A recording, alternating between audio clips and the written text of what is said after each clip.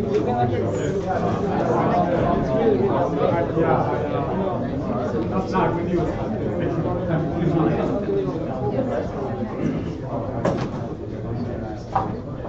we're very fortunate to have the founders of Ersatz here today.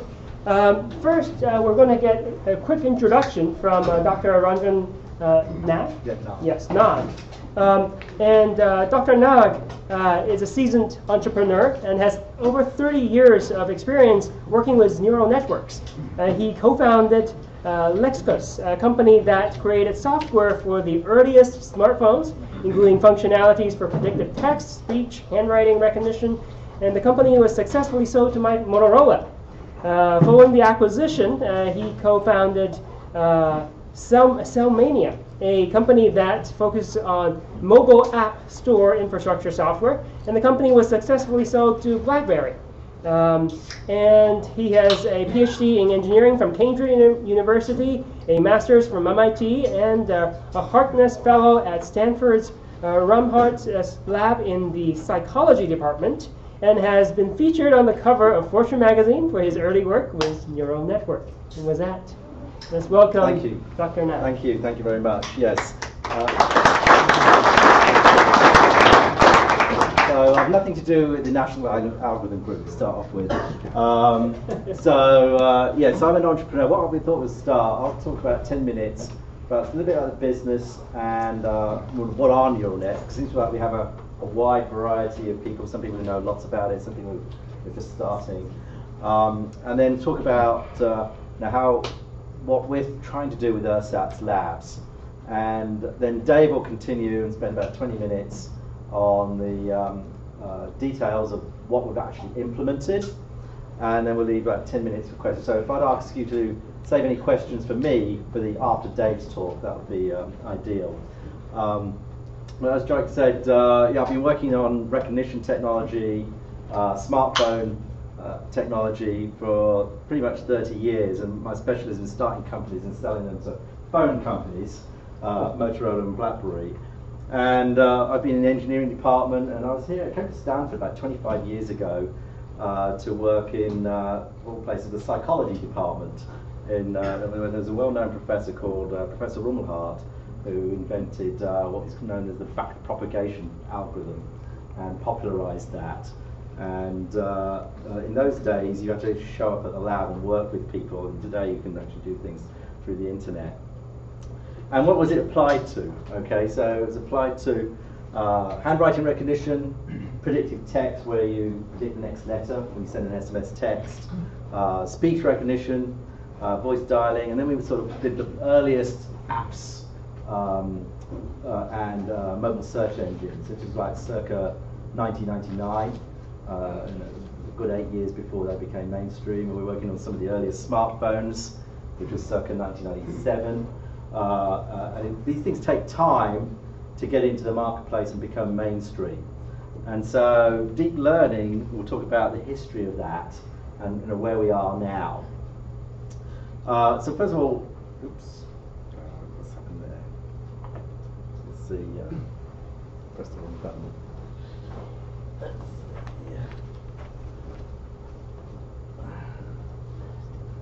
There we go, thank you. Yeah. So what is a neural network, and what's so neural about it? And what I'm going to talk about is just the very basics, since we only have 10 minutes. And what are people? What actually is? How does a network operate? So typically, you have a pattern with inputs, and you go through what we call our layers of computational modules. I'll talk about what each of these computational modules is on the next slide.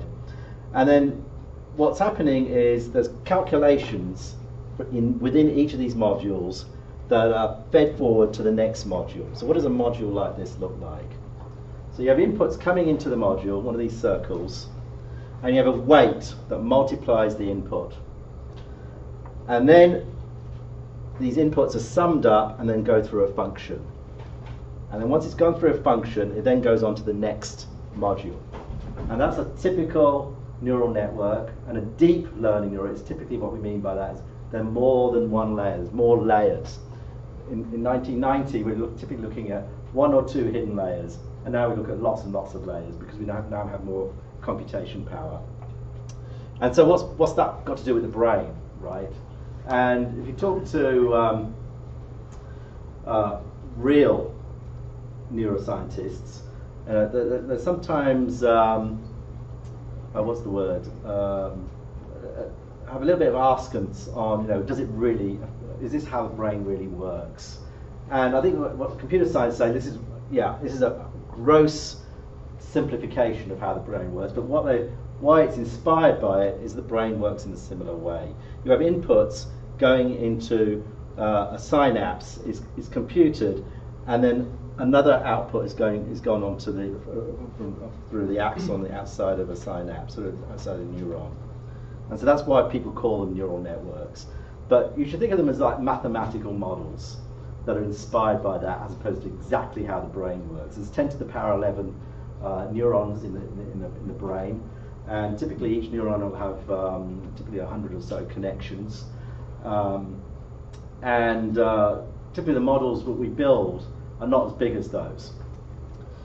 And so this has actually been going on since like the 1940s, and the earliest implementations, we were thinking about just one neuron, and they had limited applicability.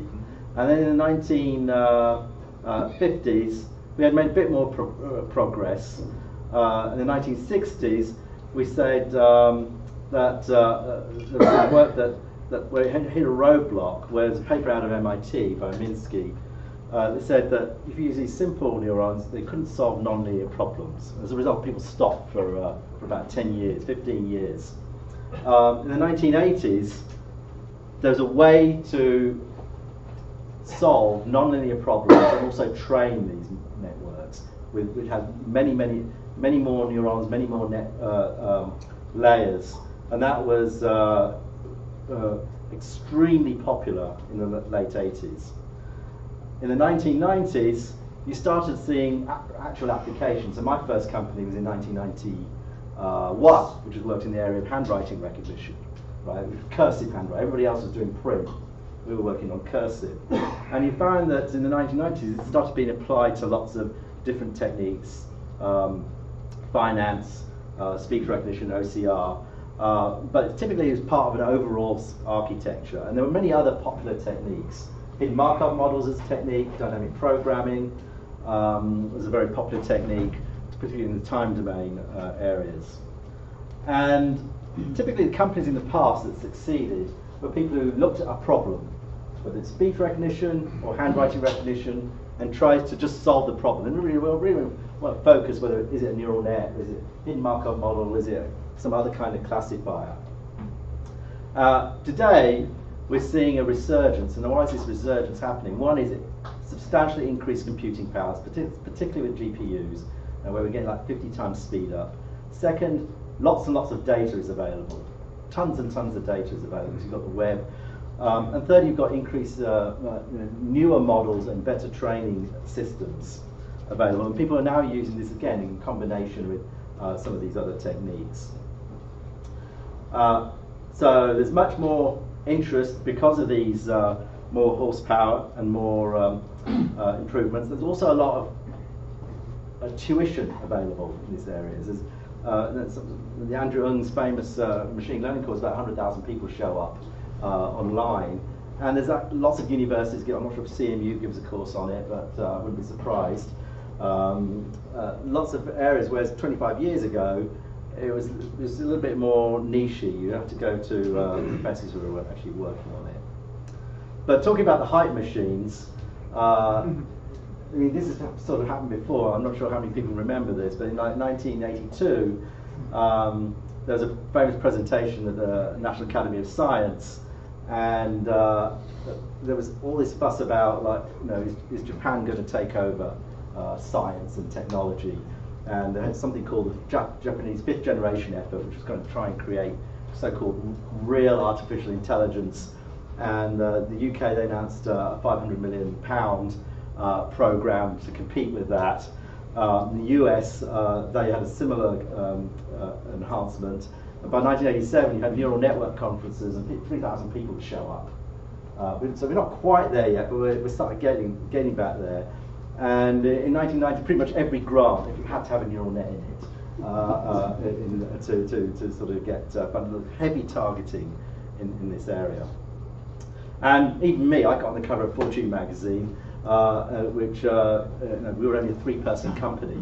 And what you're seeing is now you can almost write the same article. We're still looking at these techniques for text, search, robotics, speech, handwriting, interfaces.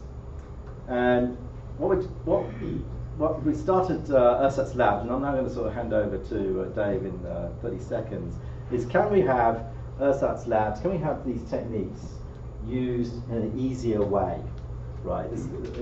Can you actually get on board with these kind of systems without having to rewrite the code all over again? And right now we're sort of like targeting data specialists who'd like to go home at night and look after their kids instead of rewriting everything. But you can play it forward. Can you actually get to the level of a database, right? Where people in the olden days used to write our own database, and now we don't. We just use Oracle or MySQL and use it as a tool. People where you want to predict something or cluster something. So I'll just hand it over to Dave, and he'll tell you what Ersatz means as a start. Sure. We've got the next slide, Dave. Oh, yep. That's that other file that was in there.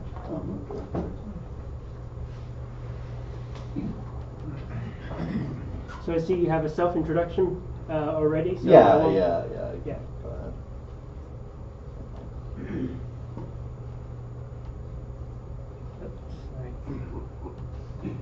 Super.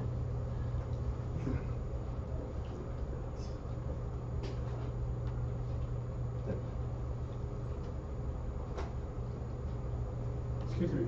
Can you go up the panel because can I see it? Yeah, just hit maybe the little maximize in the upper right corner. Under there.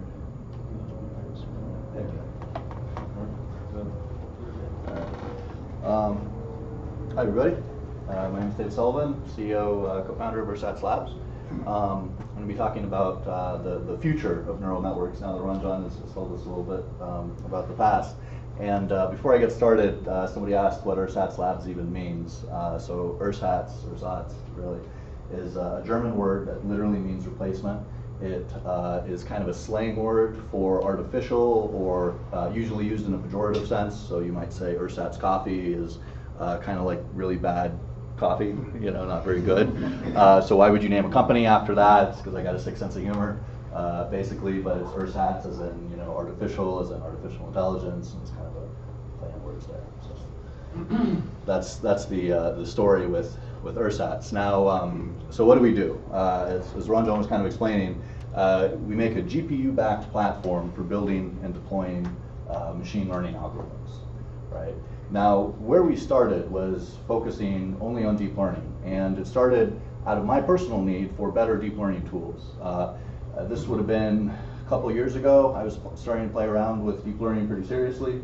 You do have a variety of tools out there. You've got Theano, you've got Torch, you've got PyLearn, you've got CUDA-CompNet, you've got Caffe now. So there's all these open source projects, but each one has its own learning curve. Each one is kind of difficult to get started with. And they're kind of, all these models and methods and stuff are kind of spread across all these different sources.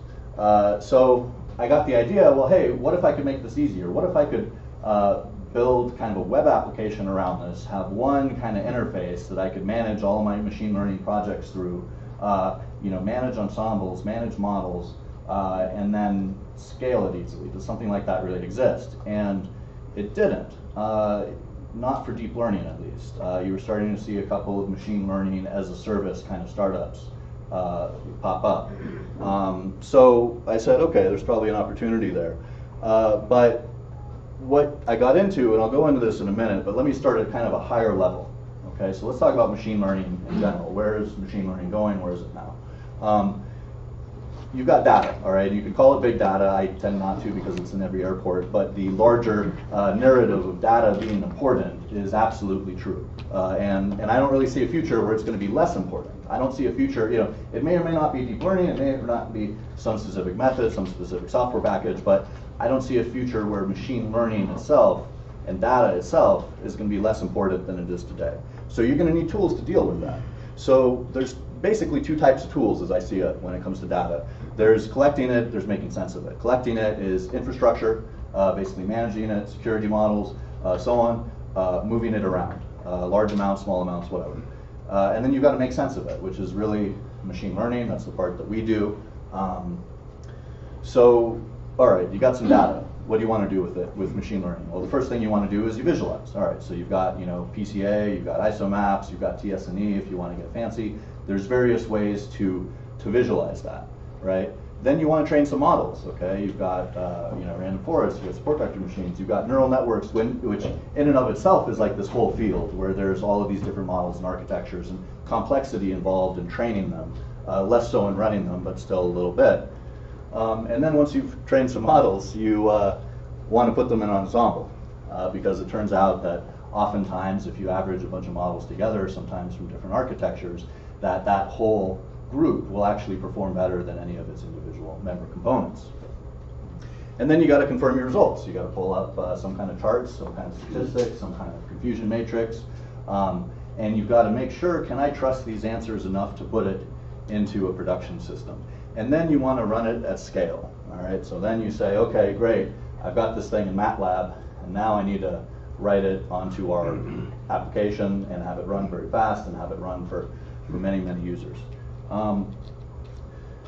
So if you want to do all that, what does that look like today? What do you actually have to do? And basically what you end up with, and I mean, I've kind of got the wall of text here, but you need to be a Python programmer or a MATLAB programmer or an R programmer. You've got to be a data scientist, right? And what is a data scientist? A data scientist to me is just somebody that is very familiar with applied mathematics and statistics, and somebody that's very familiar with programming. And those are kind of the two areas that need to be bridged. And it's actually really hard to find that skill set. You usually have somebody who's stronger in one or the other, but you kind of need that set of skills. Okay, then once you've got that, you've got a variety of libraries you can choose from, or you can build it yourself if you've got enough time to do that. But each one has quirks. If you want to run it across a bunch of different architectures and models and stuff, you've got to build all that yourself. So you write your own ensemble management code, your own APIs, your own data hooks, own experiment runner, and you're writing a lot of code that you may or may not be able to ever reuse, or there may or may not be something better that comes along that just makes it unnecessary. So the question is, can that state of the art be improved? So if you're going to improve it, what would that even look like? What would a better machine learning workflow look like? And I think, and I believe, a fundamental part of it is faster time to results. Okay? How quickly can you start with data and get the data visualized, get a bunch of classifiers trained on it, confirm those results, and put it in production? How fast can you do that, and can you do that with one application? Then what if you could standardize the interface? All right? And we use web as a platform, so it'll be a web application with an API, and it'll run anywhere, it'll run in the cloud. It doesn't matter what hardware you have, because we can host the hardware anywhere. We can also do it on premises if you want, because a lot of companies are going to have problems with sending their data up to the cloud. So there's a lot of flexibility there. And then you want it to be updated quickly. So as new research comes out, and this is particularly true in deep learning right now, because it's changing very, very quickly, you need it to be pretty flexible, and I would say even model agnostic. Okay? So if there's a new technique that comes out, you've got to be able to add that quickly, and a user of that product would have to expect that that capability was able to be added quickly. And then kind of this overall idea of, look, don't make me program unless I have to. Try to, have a visual workflow. Try to make this easy. Maybe not so easy that the CEO or the chief marketing officer can do it, but easier than it is right now. Cut down on the amount of code that you have to write for every project you're going to do. It's also extendable by the user. So, you bring the software in, you've got some models that you've already built yourself or whatever, most companies do. They're going to need to integrate this into the pipeline if that pipeline is going to be running their machine learning services. and then you want it supported because it's hard to get support on a lot of the machine learning tools that are available. Wouldn't it be great if you had access to support from a team that you don't have to hire yourself and host? So basically what I'm thinking is a glue layer for all your machine learning tools, right? And what that ends up looking like is something like this. And this is actually what Ersatz is. And it didn't start this way. It actually turned into this. And I'll show you what I've got here. Yeah, there we go. So you basically got the web app, right, which is Ersatz. So if you go to, so if you go to api.ersatz1.com, you'll end up at the web app, and that's basically an interface that you can actually. I'll show you screenshots in a second. Then you've got your REST API. Okay, that's how you communicate with everything behind the scenes. So you communicate programmatically if you want. And then we've got vertical specific modules. That's something more specific to the business side. What we're finding is that it's tough to make something that anybody can just pick up and use, right? So we found that we really need to package our software with services, right? So we come into companies and basically they're curious, hey, look, how do I use deep learning? But more than that, what can I do with machine learning? What's the latest and greatest? How can I find out if it works for my purposes or not? So we help companies do that, and that's kind of part of the offering. And we do that through these vertical specific modules, which target, say financial services or medical imaging, and they're just kind of add-ons. Then you've got this data manager, which is actually kind of an important component because when you actually look at all of these different machine learning libraries, most of them don't really have a way to be super flexible in the way you put in data. So maybe you could point it at a CSV, or maybe they have a special format that they expect you to put it in, or you just use a pickle, and I'm speaking mostly from a Python perspective. For what it's worth, but what we did was we basically built this thing that is capable of receiving data, transforming it efficiently, and then streaming it to the training algorithms and models as needed. Then on top of all that, we've got this ensemble manager, which basically manages all your experiments. You can almost think of it as a project, like in the machine learning sense, but then it's got things that'll average the outputs together and allow you to add different models and compare them. Swap them out, and so on. Then you've got your models under here, which can be 1 to n. And then from there, this is kind of, this is the big Ersatz meat and potatoes. And then from there, you've got specific backends, right? Which is PyLearn 2. So right now, this was kind of where Ersatz started, which, we tried building the algorithms ourselves first, and that worked fine, but we found that every time we do that, it took a really long time. So something new comes out, and there's a bunch of interface features we want to add. So do we re-implement models every time a new paper comes out, or do we focus on what we do well, which is the interface, which is the user experience, which is making this thing cohesive? So we made the decision basically to be model agnostic and to be library agnostic. And basically all of this hooks in to these model backends, and that's what we build. So if we come into a company and they've already got a system set up, we build a model backend for them. If there's some library that they want to use or some software, whatever, we build that model backend and then what's called a runner, which basically takes the Ersatz model that you've trained and then runs it in your software. So that's the basic architecture with Ersatz. And let me tell you, show you kind of what that looks like in practice. So this is a use case where we've got loan prediction, okay? And this is a client where they're basically using algorithmic factors to determine whether or not they should purchase an unsecured loan or not. And you start out with the data, all right, which fits in Excel in this case. So you got a CSV. You can visualize it. This is actually a new feature, so this is a TSNE visualizer. And basically what TSNE is, you can think of it just like PCA, but it deals with the crowding problem a lot better. So you typically end up with better clusters, this being kind of a bad example, but you want to see some separation here. So you've kind of got this cluster over here, and then you can kind of see they cluster there, but you can also see there's a lot of intermixing there. Anyway, once you visualized it, or you upload it and then you visualize it, we kind of give you this data dashboard that you can manage. So like one of the things you can do is transform the data, all right? So you upload some data, you've got different columns that you can select. Maybe you want to try a couple different combinations of those columns. Hey, we're going to include this set in one, we're going to include this set in the next experiment. and that is data specific. So the options you get, you know, when you upload images are different than when you just upload CSV or whatever. And then once you've transformed your data, you've got your data set up, normalized it, you then select your model, okay? And based on the type of data that you've uploaded and the options that you've chosen, we suggest models that are available to you. And as we add models, as we add backends, and as we add custom modules, they basically end up in this list right here. You know, so basically, again, depending on the type of data you're working with and the type of objective, you're going to see different models. In this case, we've just got a deep net and an autoencoder. Once you've chosen your model, you're going to train it. All right, and this all happens on GPUs. So basically, how this works is on Amazon, we've got the actual web server, job server kind of thing, right?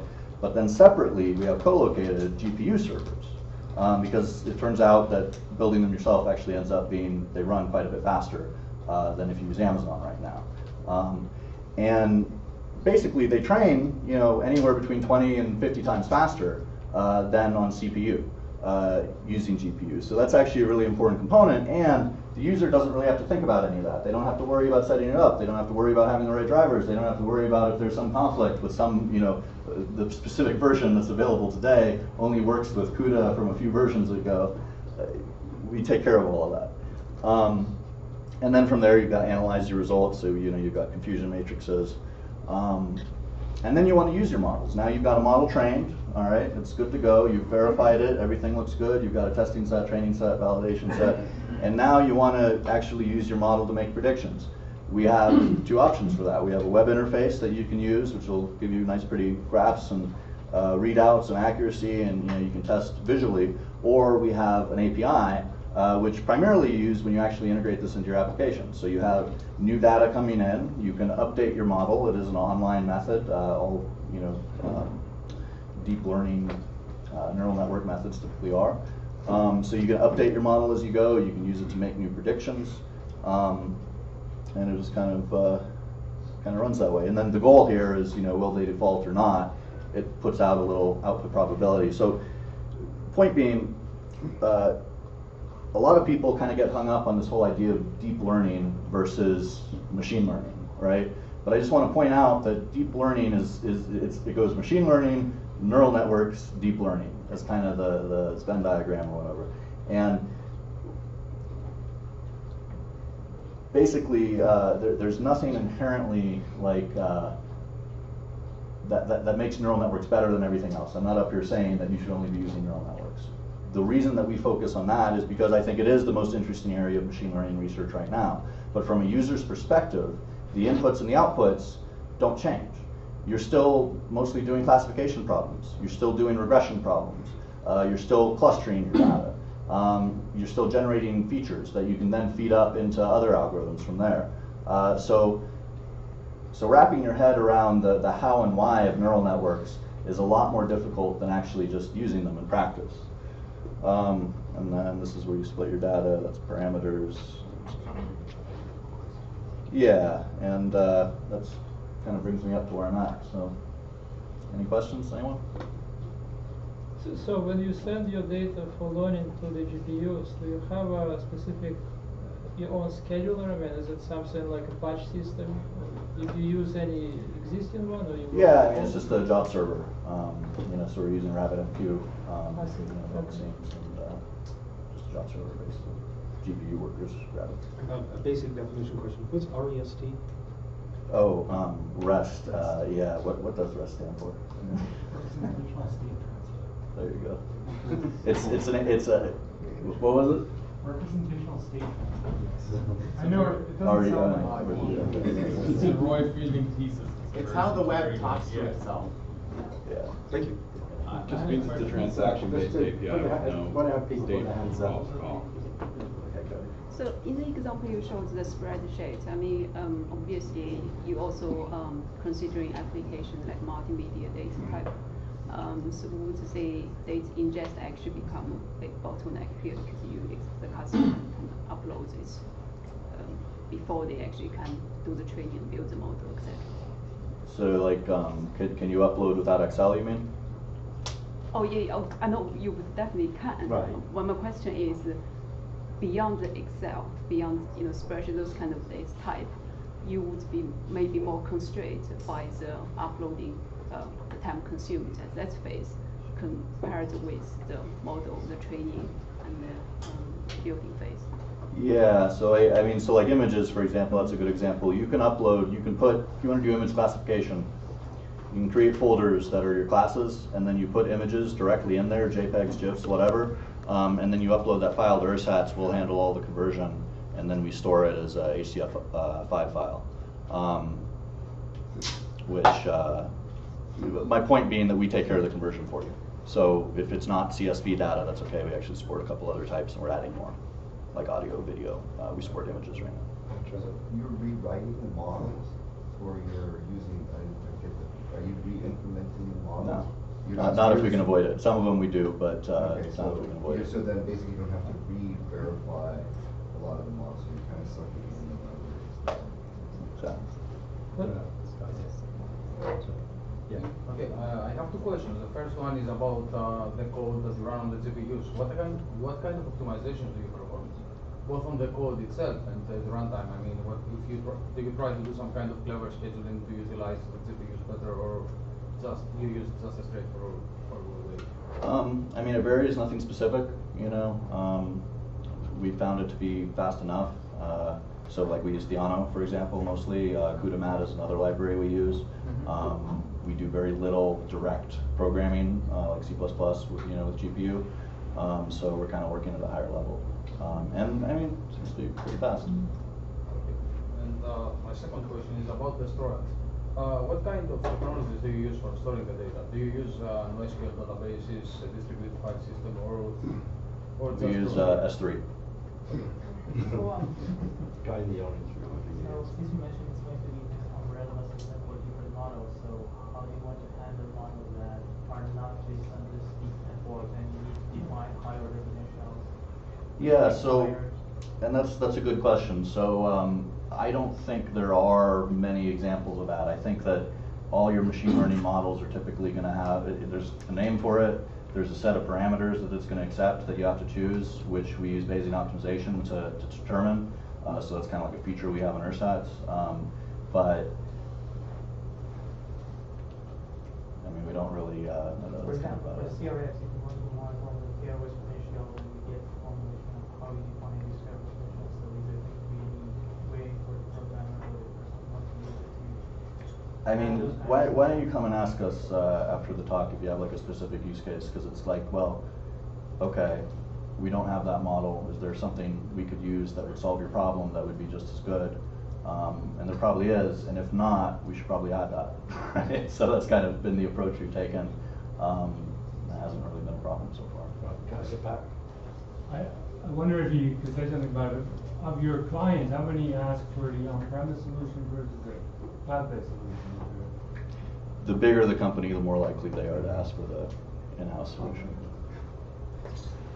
Back. Yeah, the question I had was, have you heard of Spark and ML-based?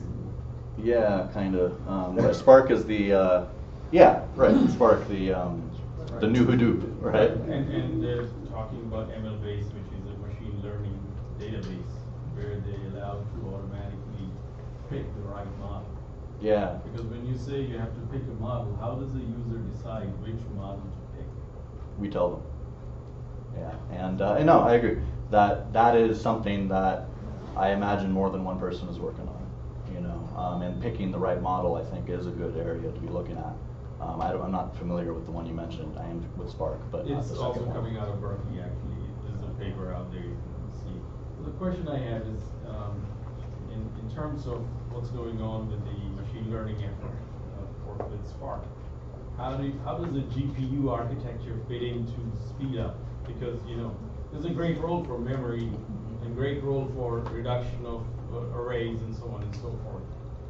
Yeah, so I mean, neural networks aren't, they're mini batch methods. So you don't have to work, if you've got, terabytes and terabytes of data, you don't have to look at it all at once. You can parallelize it, with data across multiple GPUs. But fundamentally, I mean, even if you, we were talking to some guys, they had like 100,000 columns, very sparse data, and then like 12 million rows, something like that. And then they want to feed that into an autoencoder, which is difficult, but how about we just do a simple dimensionality reduction on it, shrink it down, and then run it through, and then we're fine. And it's kind of hints to my point earlier. I said, we tried to make it so easy that anybody could do it. Like, you could say, oh, can I use this? And I could say yes, and then you would go use it, and that's it. Turns out we actually have to have a conversation about how to use it, how to apply it to your problem, and we probably have to change some things. And that's why we've got a kind of product services package. Check shirt. Well, continue with that. Do you have any slides of your model picker? That thing sounds really fascinating. Do you have any? Yeah. What is that thing? I mean, that's pretty neat, or could be. I don't know how much effort you have to put into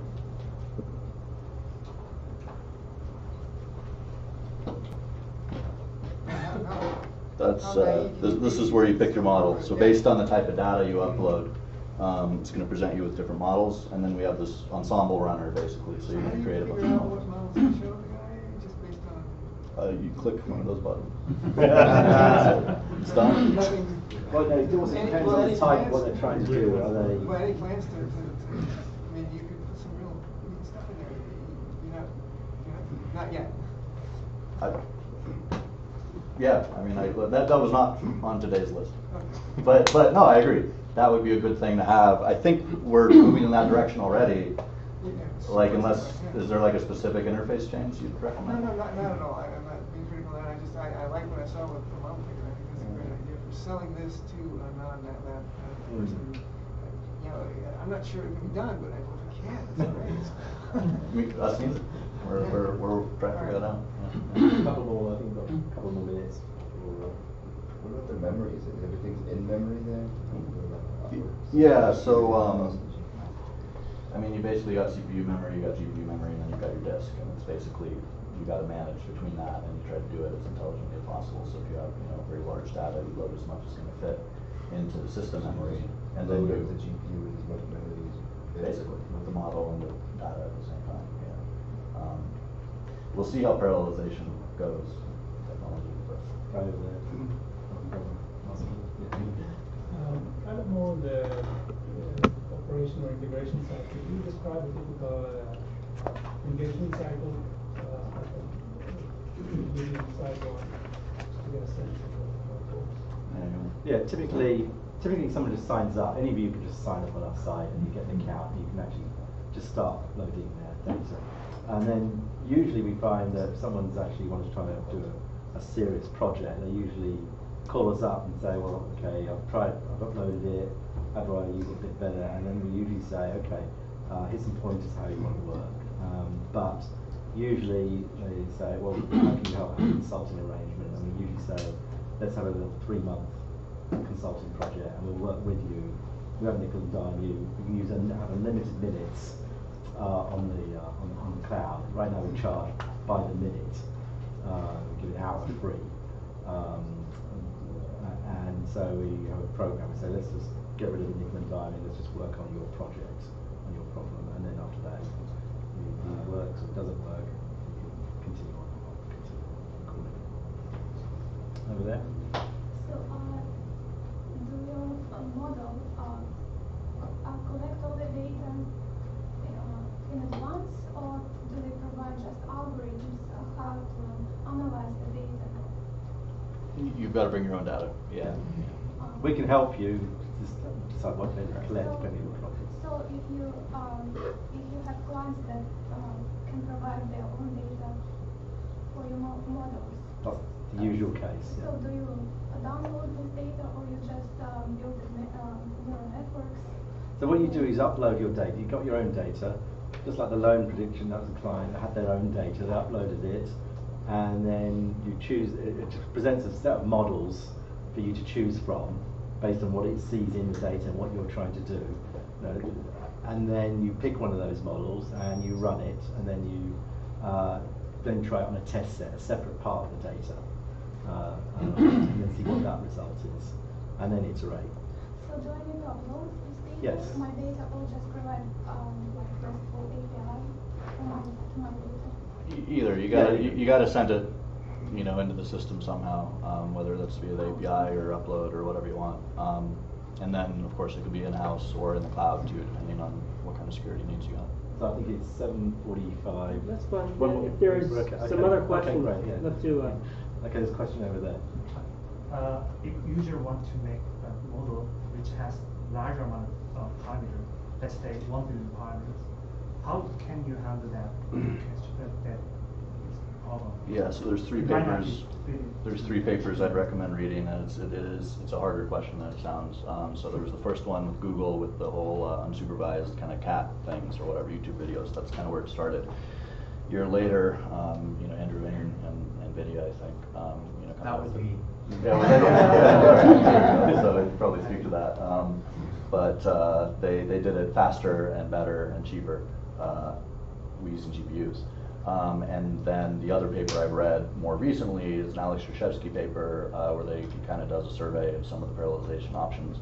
I mean, the easy answer is there's no good solution at this point, so we haven't bothered adopting one. But you know, that's something. It's an interesting area of research if you've got anything. So, what's your main business model? I mean, there's Google Analytics engines and those kind of ways. How do you? Yeah, so a platform, right now it's a platform play, and it's a mix of platform and services. So, as I said, you know, right now we've got a model where you can basically, you get so much time for free, and thereafter you have to pay by the minute. And then what we usually find is a customer will say, well, I want a specific project done. And because we've got like 85% of it done on the platform, we don't have to write from scratch like a classic consulting company would have to do.